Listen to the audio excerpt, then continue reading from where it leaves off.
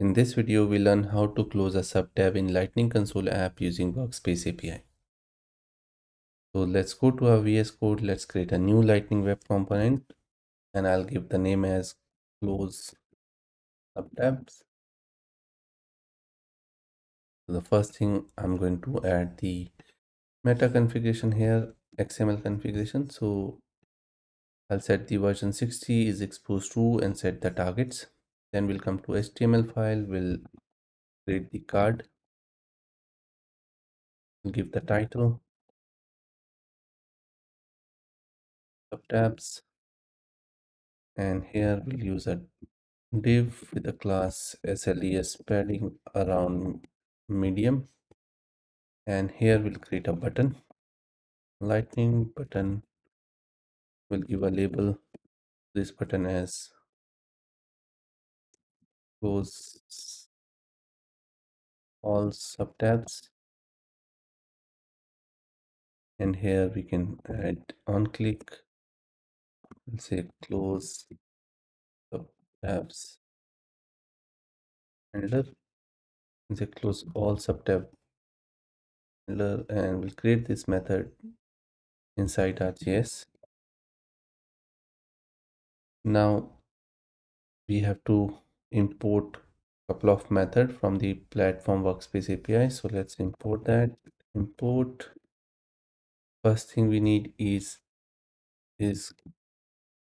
console navigation.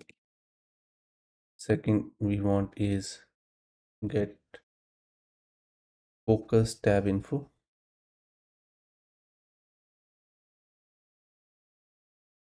Third one is close tab. Okay, now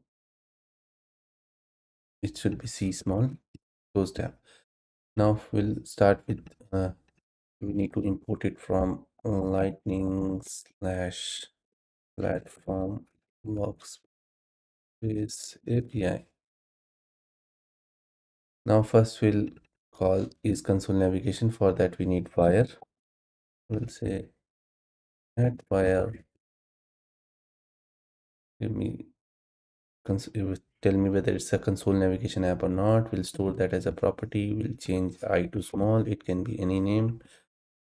And here we'll say whenever somebody click this button, it needs to check first whether it's a console navigation or not. If it is, then do the rest of the functionality. Now here to close all the sub tab, first we need to know the focus tab info. So we'll call that focus tab info. And if we are using async and await, then we need to decorate it with async keyword, and it's a promise call, so we'll decorate it with a await. So once it returns the response, we'll store that response into tab info. You can do the destructuring here itself with the subtabs, but to simplify it, I'll go with just simply variable tab info, and here we'll check if the tab info has a subtabs, then run the loop on all the tabs. So here what we're going to do is we'll say go to subtab. It going to return a list of subtabs. So in a single parent tab you can have 10 subtabs or 2 subtabs, right? So let's run the loop. For each subtab we call each current item in the loop as tab. So we'll say go to each tab and call the method close tab and pass the tab id. So basically the method will remain same, but the tab id will be different. And tab id this time I'm going to point out to all the subtabs that associated with the focus tab. So let's see if this approach works and help us to close all the subtabs. Let's deploy this. So the component is deployed. Let's go and place it on the page.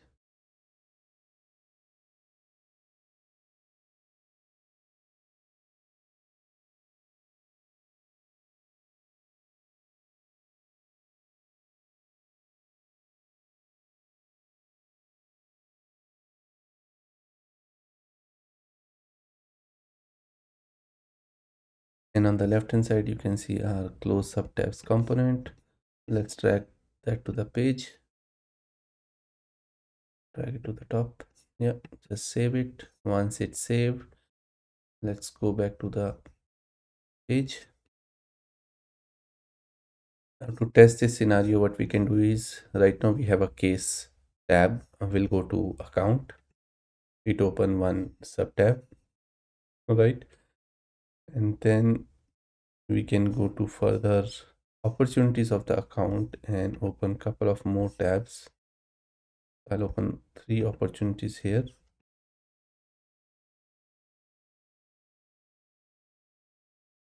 Now ideally, if I come back to my case, ideally if I click on this close all sub tab, it should close all the sub tabs, only the tab should be remain. So let's test this out. You see it close everything and the main tab is only remaining. So that's how you can close it.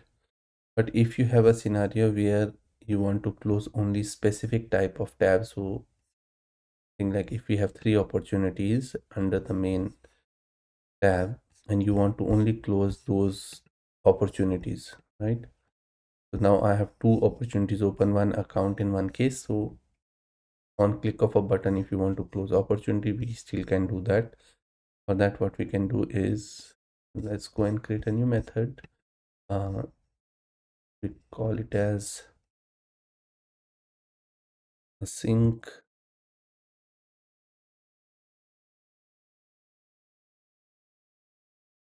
close all opportunity subtabs. Okay, so here what we can do is we'll do the simply same thing. First we will check whether it's a console navigation app or not. Then we'll call the get focus tab info. We'll go to all subtabs, and in this subtabs what we can do is we can simply check if the tab dot icon text alternative text. You can use any flag to test it. I'll say if the text is of opportunity, each tab has their alternative text, right? It's if it's an account, lead, case. So if it is an opportunity, close that tab. Otherwise it will not close it. So let's try this and let's add one more button here. Close all opportunity, and we'll call this method. Let's deploy, and it is deployed. Let's go and see if it's closing all the opportunities or not. Let's refresh it.